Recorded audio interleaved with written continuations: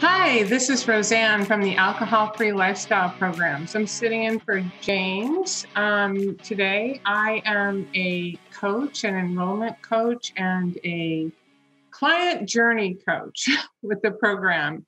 And I like to say that I have one of the best jobs in the world because I get to watch people transform their lives inside 90 days. Today, we have with us Shane Tucker, who is 36 years old as of a few days ago.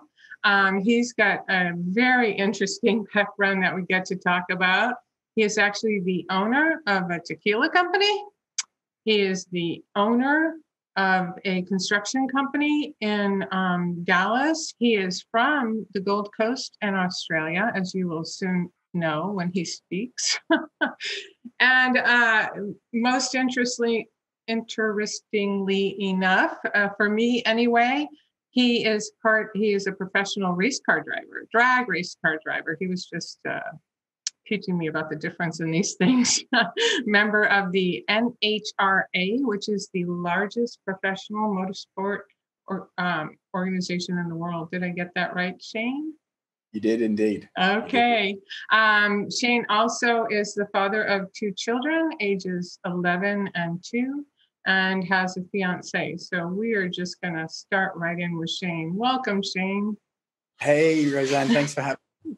Oh my gosh, it's so good to have you because I have tons and tons of questions to ask. Yeah, it's been a long journey. I'm sure we got plenty to talk about. Yeah, let's just start with race car driving. Where did that come from? So I guess my father raced back in the day, I guess, from when he was 17 years old. So I guess as a kid, I just was brought up in it, was around it my whole life from when I was a baby. And then from a professional level, when I was about 19, I started driving our team race car, and he retired, and had an opportunity to drive for a team in the US when I was 20. So I spent a couple of years in the United States trying to get a full-time ride. But unfortunately, I think that was about 2008, 2009, the whole world collapsed. Mm-hmm. I remember that. And ended up coming home, continued my racing in Australia. But I guess I had a goal when I came back. I had a little bit of unfinished business, and I was of the opinion if I was going to get a ride in the US, then I sort of had to start a business over there myself. So I guess I started a business in Australia first, built our construction company up to about 100 odd employees in Australia. And then there was an opportunity to get back and race in America in 2014.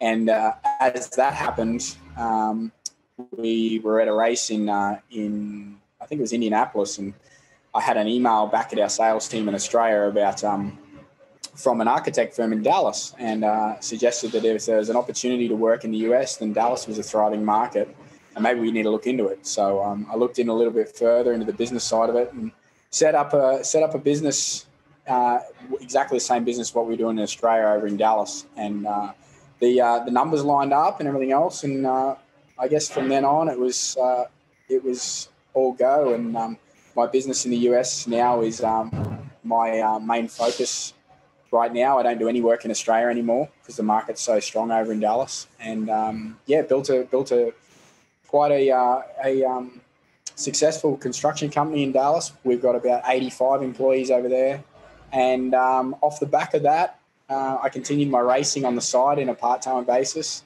And off the back of that, I got educated on ultra-premium tequila from my employees, who are majority of them are from Mexico. Uh-huh. So families and whatnot send them, blank label tequila. And anyone who's been to Mexico understand it's very ingrained in their culture, tequila. And I ended up getting introduced to it by our local employees, and fell in love with it, and figured if there's an opportunity to create a brand and take it to Australia and introduce Australians a little bit to what ultra premium tequila is, then it might be a good opportunity. So we did that and kicked that off in 2019. We've been going about a year now. And wow. My job now I'm based in Australia, my 9 to 5 job is selling liquor, selling my brand. So, well, there's a good transition point about how you came to the decision that maybe you ought to take alcohol out of your life for a little bit. Tell me about what was happening there on the drinking side of your life.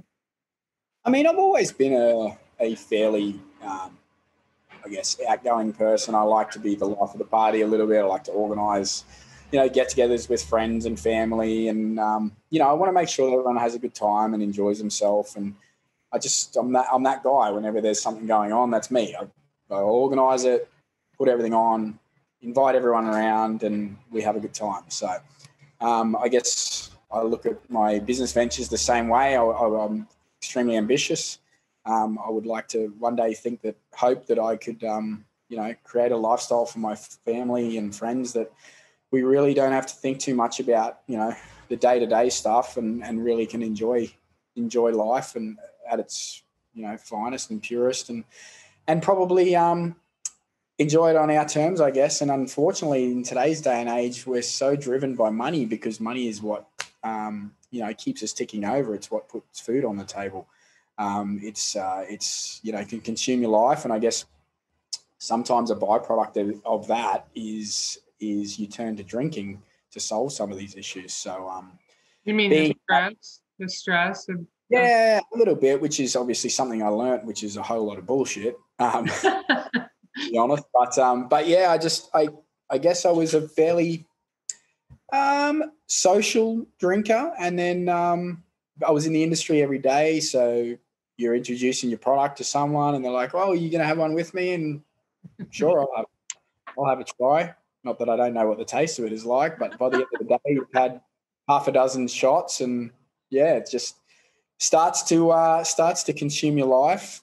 And there was a point there that we were looking at some external investment, and I felt that my position as the founder was, as a leader, that I need to be the best version of me that I can be to take this thing forward. And if I can handle losing my own money on an investment, but when other people put their own money in, then that's a whole different kettle of fish. I really believe that I need to be absolutely on my game 24/7, 365 to really make sure that there's no stone unturned if we want to make this thing successful. And one of those things I felt was cutting out the drinking. Right. Well, why it probably had gotten to a point where it wasn't as easy as you thought doing it on your own. I mean, why get some coaching around it? Was it why? Yeah, that's actually a good question. So I'm a fairly strong-minded person, competitive and whatnot. If someone says you're not drinking for 90 days, you can't do it. Obviously, I'm going to say, well, yeah, I can, and I won't let that beat me. The issue I had was beyond 90 days. I wanted to really find out the science or process behind quitting drinking for good, or at least be in a position where you can say, look, does it serve me better? Give me a reason to, and then I will. So I haven't come across that reason yet. So I guess between the coaching from everyone and the support that everyone's been given through this 90-day program, it's nothing short of incredible. Where I've come to where I am. I looked at the people that I was chatting to throughout my journey as superheroes, thinking how can these men and women do this and really take control of their life and not look at alcohol as being a celebratory moment. I was talking to someone the other day, and where I guess building a house at the moment is probably a fairly big achievement in your life. And my fiance said, "Are we going to have a drink after it?" And not that she was forcing it. She said, "Would you have a drink, when we move in?" And I said, "Well, no, I'll have a soda water. I think I want to celebrate, obviously this achievement. I think the best way to celebrate that is to stay alcohol free as well." So, right. Well, let's go back though to that decision, because alcohol was really, obviously you identified it as a force that was getting in the way. I think you mentioned to me that maybe it affected your relationship with your fiance, maybe. Yeah, absolutely. I mean, I guess everyone's sort of got, call it an anchor, or a light bulb moment in their life when that sort of switches, and gives them probably some clarity behind change. And I was having, constant battles with my fiance, about, my drinking and everything else, and my personality probably was changing dramatically. And my kids would be, probably a little distant because every time they wanted to do something, I probably wasn't there for them as much as I should have. And I had a particular moment on a Monday where I had a drink, and then I ended up was fighting with my fiance, and I had the task of looking after my little 4-year-old, who, if anyone's got kids, understand that 4-year-olds don't generally understand what a hangover is. So I was feeling sorry for myself, and we got in a conversation, and she knew I was fairly upset. She said, "What's wrong, Daddy?" And I said, "I'm just unhealthy, and I want to fix it." And anyway, so she toddles off over to the fridge, and she brings back 2 bananas. And she said to me, she said, "Daddy, eat these, please." She goes, "These are healthy." And it got me fairly upset. And I started to tear up, and she started to cry. And she said to me, she said, "What's wrong, Daddy?" I said, "Oh, look, I just want to be able to fix it." And her words were, "Well, Daddy, you can fix anything." Oh. So from that moment, a light switch flicked on, and I thought, well, you know what? If my 4-year-old can identify that there's an issue and I can't fix it myself, then something seriously needs to be done here. So, yeah, that's an anchor point for me, and that's what I always revert back to. I made a promise to my kid and kids and fiance that I need to get some help, and here we are. Yeah, and the funny thing is it wasn't till the end of your journey that I was told that you were this professional drag race driver. And so I did a little Google search, and your face came up, and I'm like, wait, that can't be you, because you're puffy, right? Yeah. Yep. So what was going on with your health? I mean, were you having any health issues?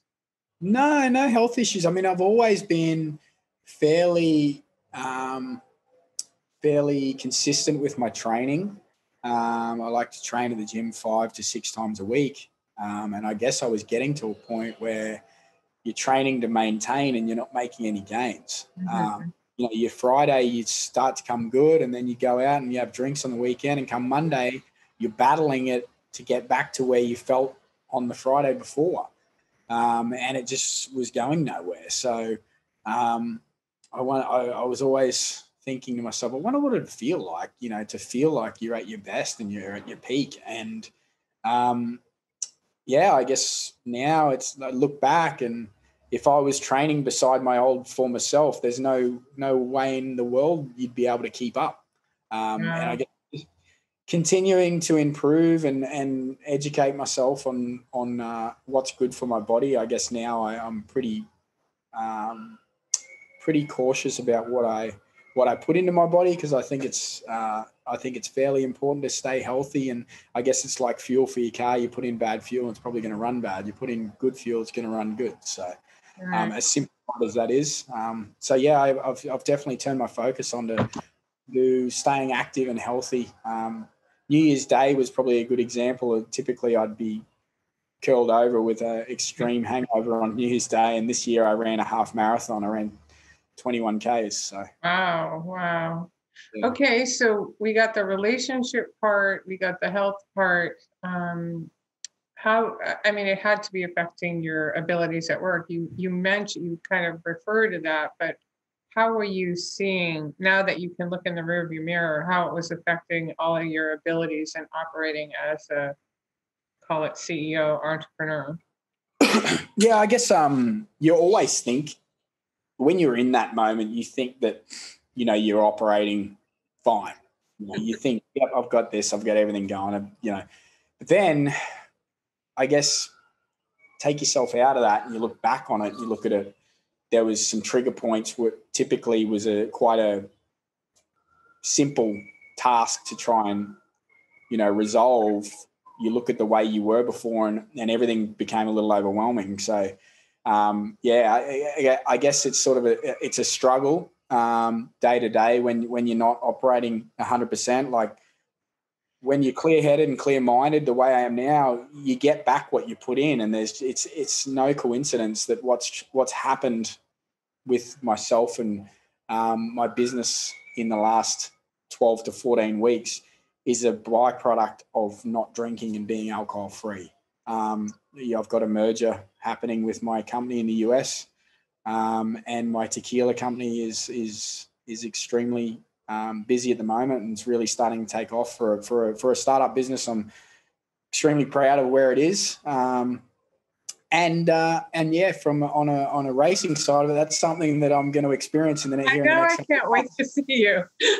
I'm going to see how I perform from a alcohol-free state, and I'm sure it's going to be surprisingly different from when I was drinking alcohol before. Right, and one of the things that's hard for me as an enrollment coach is to help people understand the calmness and the clarity that you're talking about. Like, so when we still have the same problems being thrown at us, right? But the way we process it and handle it and refer it off, it's just, do you find there's just a lot less stress, a lot easier to make decisions? Yeah, 100%. I mean, as I said before, they're just what would normally be a simple task seemed like it was so overwhelming. Now it's just, everything seems so simple, yet I guess clear for you to tackle. So tasks and everything else, and I guess you're very creative. You find that there's things within your mind that start to open up. I'm a creative person. I guess I'm a graphic designer. So my part within the business on the tequila side is the marketing side and the branding side of things, and the ideas and stuff that you start to come up with. You think to yourself, where did that come from? So, it's quite amazing what the human brain and body can do when you actually pay attention to what it needs. Right, exactly. So what was happening inside the coaching program that really helped you get over this hump of,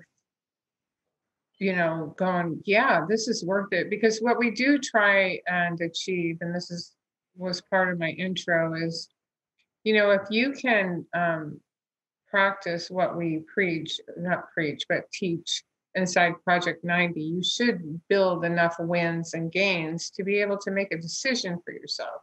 Do I want to continue this alcohol-free journey? Do I have more gains, than losses? And I think you're referring to it too. We don't necessarily go, well, let's make it a lifetime decision. That's too much for your brain. So we like to do it maybe, 90 days at a time, or for people in the 30-day program, 30 days at a time to keep. But what helped you? So I guess hearing other people's stories that were probably a little further down their journey, and the challenges they faced, and I guess the 2-week mark, I might be able to relate to what they were saying, a 4-week mark, and it just gave you hope that it does get easier, and it does get, well, when I say easier, you're in control more. You're always going to have challenges, but I guess, having the support around you of people that were in the same boat as you was extremely important, and just understanding the tools that we need to be able to make these decisions was extremely important for me. I wanted to be able to go, okay, well, does it serve me better? And I'm being a business owner, I like to weigh up pros and cons all the time, and it's exactly the same as this. I love to be healthy. I love to keep fit. I love to wake up in the morning feeling fresh. I love to be present with my family. On the other side, I love the feeling of euphoria that you might get from drinking alcohol. That's about it. So you look at it, it's 5-1. It doesn't take a rocket scientist to see what I'm leading to. So that was the way I sort of simplified it and broke it down. If the pros don't outweigh if the pros don't outweigh the cons, then obviously I'm just going to stick to what I'm doing. And Kevin made a good comment. Whenever someone asked them about, when are you going to drink it then? Well, when it stops feeling good. So When's that? And you've been able to be a big inspiration for your own friends, right? Because you explained in that kind of last meeting that because of your journey, several of your friends have been kind of following suit. Tell us what you shared in that meeting. Yeah, I guess, my fiance told me that I was a fairly influential or powerful person within our group of friends, tight-knit friends. I didn't really think too much of it, but I guess when you start something like this, there's probably an element of doubt between your friends to say, oh, well, we'll see what happens after 90 days, or we'll see if he makes the 90 days or anything like that, and which is all fine. I mean, I can take all that. And I guess once what I wanted to do was have the runs on the board beforehand and then look back and go, okay, well, if I can do it, because I was like the epitome of party boy. So they look at me going, if Shane can do it, then shit, anyone can do it. Right. So once I got there, I guess I wanted to prove, that it was possible. And I guess off the back of that, a lot of my friends, probably half a dozen of my friends, have decided that they're going to stop drinking for 90 days. Which I'm extremely excited and proud for. And I every time they ask me how I do it, I flick James's podcast over and I said, look, guys, do yourself a favor, have a listen to this. It's not easy without help. And you have to be committed and you have to want to yourself. You really have to be honest to yourself. The first thing I did is I said to myself in the car before I actually signed up, stop kidding yourself and stop bullshitting to yourself. You have to want to do it. If you do not want to do it, you're going to waste your time, energy, and money. You have to yourself want to do it and want to make a change.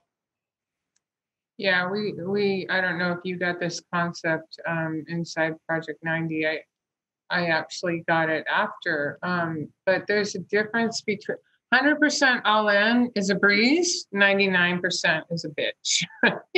Once you because it's not all rainbows and kittens, like we like to say, especially at the beginning when there's triggers and cravings and, we just don't know what to do with it. But if that 1% starts creeping in, it makes it so much more difficult. If you got your eye on the prize, which is simply just 90 days. All I want is the time and the space to figure out what it feels like at 90 days.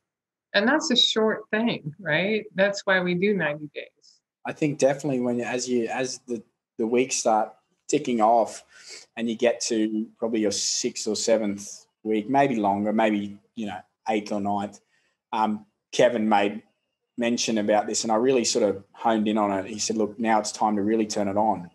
I think that's important for people to hear because they're always going to be thinking, well, okay, is this as good as it gets? Is this as good as if this is as good as it gets, maybe I'm going to go back to what I was. Well, no, it's up to you to be able to push through the boundaries and continue to see what's on the other side of it. I think that's one thing that you really need to be important on. Oh, okay, well, what's next beyond 90 days and keep planning forward and making sure that you obtain those goals. What did that mean? What did that mean to you when Kevin challenged you with that? Where were you in your headspace and where did you want to go and what helped? I guess I was just like, okay, well, this is great. I'm getting through this and I'm ticking the weeks off and whatnot. But what happens when the 90 days is up? Do I start thinking about alcohol again or do I go down another route and go, okay, well, what's beyond 90 days? What for me, what can I continue to do to stay, on track? And I think I decided to shift my focus again to fitness and health. So I've decided to make challenges for myself. I'm going to run a triathlon in May. And I just think it's important to set those goals for yourself and something to look forward to too. Before you're always looking forward to the next weekend when you're drinking. I mean, that's not a real, I guess, ambitious goal. I don't think. I think you need to look bigger than. I know, in retrospect, but it seemed so fun at the time, didn't it? It does seem so fun. It does seem so. Well, okay, so you're here on the other side of 90 days. I forgot to ask you, you're 108 days. Well, you said you forgot your counting, but 108 days today? Yeah, about 108 days roughly. Yeah, it's nice when we don't count. I literally just count for the purpose that I'm a coach and people like to know where I am. Yep. But it does begin to be irrelevant to your decision. It's not like collecting a reward. It's just living a reward. You know what I mean? Absolutely. So you have another site in mind too that we briefly talked about, and that's getting into racing again. So I'm excited to hear about this. Is this definite or a plan? Yeah, look, if I get to the US for the merger with my business, then there's a race at the beginning of the year for down in Florida, Gainesville race, which is I think about the 12th, 13th, 14th of May, of March, somewhere around there. And I'd like to jump back in a car again and try my skills, see if I can still remember how to do it, and I guess try my skills this time very clear-headed and clear-minded. My reaction and everything else is so much quicker, and our sport relies heavily on your reaction. It's won and lost by thousandths of a second. So that's one thing I've noticed, that being alcohol-free is you're so sharp, and that's something I'm keen to put into practice. Right. Well, the evidence that we've been discussing in terms of relationships, health, more clarity at work, I'm assuming they are definitely going to transfer into drag racing, right? Well, I'm hoping so, because I've already thought about what I'm going to do when I celebrate a win. Obviously, it's not going to be with champagne. Is there a lot of drinking in that industry, in the racing industry, or do you think when people are? I guess post race, yeah, there probably is. Like, you go back to your hotel after qualifying, and you might have a drink at the bar. You go back, you end of the race. If you do well on the race, you might have a beer. It's like in everyday life, it's how it consumes us. You go to dinner, you might have a drink. So, yeah, I mean, I think it is. I think it does. I mean, it's as prominent in a professional sport as it is. I guess in everyday life. I think it's just a social way of connecting with your peers as well. I guess probably on a race night, if you're going into race day, you're definitely not going to have a drink. But it's that slow drip, like James said. It's that slow drip. No matter if you start on Wednesday and you're clear-headed by Sunday, there's the damage that's done in between that. So right. We've talked about so many areas that have improved over just 100 days or 100 plus days. Is there anything else that you can think of that you want to share with people about living this alcohol-free life? I mean, you are just really, especially your age, I have to say, because a lot of Project 90, we definitely work with people in their 30s and early 30s, but the more you climb up the ladder in age, I think the more prevalent, the issue of, we need some coaching, is there go ahead.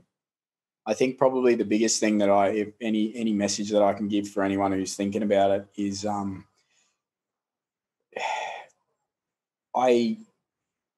not saying I'm perfect or anything, but you look at the facts. Liquor industry, young, got a fairly extensive social group with friends and love to party a lot. They're around at 24/7 and still had the ability to get through it, then, anyone's capable of doing it. You just can't make excuses. Don't start tomorrow. Don't start Monday. If you're ready to do it, just jump in and do it. And I think once you get into it and you see it through, you'll realize that there's more to life than turn into a bottle. Right. And that's what I think we're kind of playing with our mantra here at the Alcohol-Free Lifestyle. And I like our most recent thing that says, the alcohol-free lifestyle, it's a movement. And that's what people need to believe, because a lot of people believe they're stuck instead of realizing they could be a leader in this movement. Like you, I mean, your friends are following your example, right? And it's changing the world one alcohol-free life at a time. You're out there explaining the benefits, and I'm sure you're going to be inspiring so many other people, especially because you're only 36 years old. I just think that's really admirable. So. Yeah, thank you. And I couldn't have done it without all the support around me that I've had over the last 90 days and beyond. I mean, hearing everyone's stories and the challenges that they face. I mean, not everyone is going to have the same path and journey. I think it's just important to support one another around it. And, if you got some advice, share it. I mean, if you're feeling that you've got challenges coming up, let them know. I'm sure there's an answer out there from everyone else, because we've all been through it. Yeah, and I think that's the other thing about this alcohol habit loop that we talk about. It's a very lonely loop in your mind if you don't share it with other people, right? And I think that's what you're referring to, is we all have this loop in our brain thinking we're the only ones having the loop, when every other friend we have is having that same thought. And that battle in the beginning, you're like, what am I doing? I've got this event coming up. I'm nervous. I want to make sure I fit in. There's always that element of doubt. Okay, am I going to feel uncomfortable? Well, in the end, no one gives a shit. No one gives a shit if you're not drinking. Yeah, I found that at first they wonder if you're going to judge them, right? Yeah.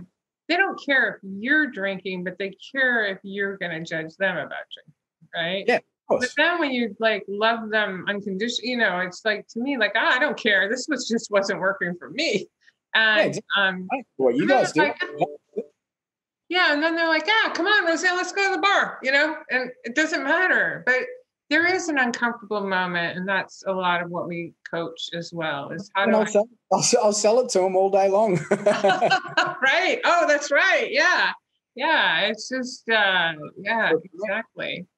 So, well, Shane, is there any last thoughts you'd like to share with people before we sign on?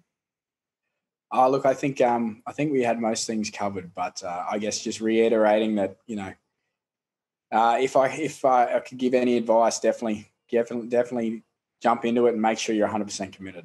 Yeah, I agree. Shane, it's been great to go through this process with you and to be able to interview you. And I think that you need to come in. We use a platform in Project 90 called Marco Polo. So now that you're in the Marco Polo alumni, you need to announce to us when you're racing, because I might become a new fan. Ooh, I'll definitely, when it's locked in, I'll let you guys know. Yeah. So good luck to you and all of your endeavors, and thank you for joining us. Thank you very much. Appreciate it.